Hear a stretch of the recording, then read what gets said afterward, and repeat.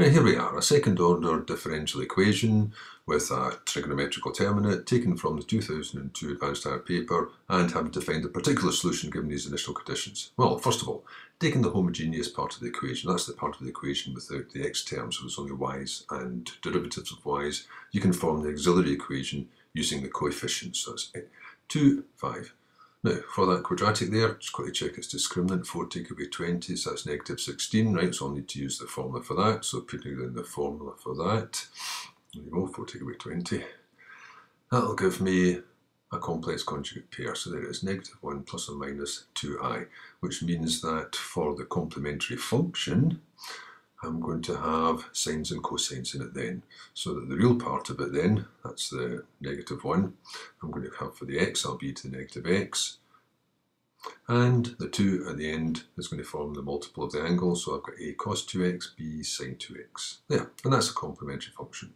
Seems quick and easy just now, but it'll come back to haunt us at the end. Right, now, next part, the particular integral. That's the one that's going to solve this 4 cos x at the end of it. Now, since it's cosines and it doesn't clash, we can safely use sines and cosines. They just keep repeating themselves over their derivatives and turn into each other. So there'll be some combination of them there altogether. Right, I'll have to get the derivatives to feed it back into the original one. Well, that's easy enough because they just keep rotating through each other. So I'm only going to have the sines and cosines altogether from that. And they should equal 4 cos x altogether. Right, put them back in. There's no point in putting them back in altogether. I'll only get sines and cosines. So many sine, so many cos will give me the 4 cos x. And then to find how many there are of each of these, I just need to go through each of these. There's 5 of those, 2 of those, and 1 of those altogether. So for the sines, I rattle through the sines, taking in 5 of those, and then 2 of those, and then 1 of the bottom line. And same with the cosines, 5, 2, and 1, because there's 5 of those, 2 of those, and 1 of those altogether. Right, tidying that up. So that's going to be my sin x term, and that's going to give me the amount for the cos x term, and altogether it should give 4 cos x, which means that the part in front of the sine here, that is the 4d minus c minus 2d, should be 0, and the part in front of the cos should come to 4. Right, magically giving them numbers. That means I need to solve these two equations simultaneously to find c and d. Right, I can knock out d by doubling the first. That'll leave me c then. So 10c will be 4, so that gives me c quite quickly. And then popping that c back in there, right, I've got 4/5 plus the 4d in that bottom equation. So I can get d from this one. There are d's 4/5. And there it is. That's my particular integral done. So now I can get the general solution. The general solution, because I'm made up of the two parts. It'll be made up of the complementary function, which is bolted on to the particular integral. So it'll be e to the negative x cos 2x plus b sin 2x with these two unknown constants of integration still in it. But luckily I know the coefficients of these two. Right, up to the top because I need more space. There it is again. Right, general solution. To get the particular solution, I'll have to input these numbers. X is 0, y is 0. Right, when y is 0, x is 0, e to the 0, 0, and then the other zeros will be 1s and 0s. That'll be fine. So putting in these zeros, that's it, put a 0 in the right place. I've got a cos 0, and b sin 0, and 2/5, and again, zeros go in for all the x's. Right, so that's a 1, a cos will be a 1, a sin will be a 0, a sin will be a 0, and a cos will be a 1.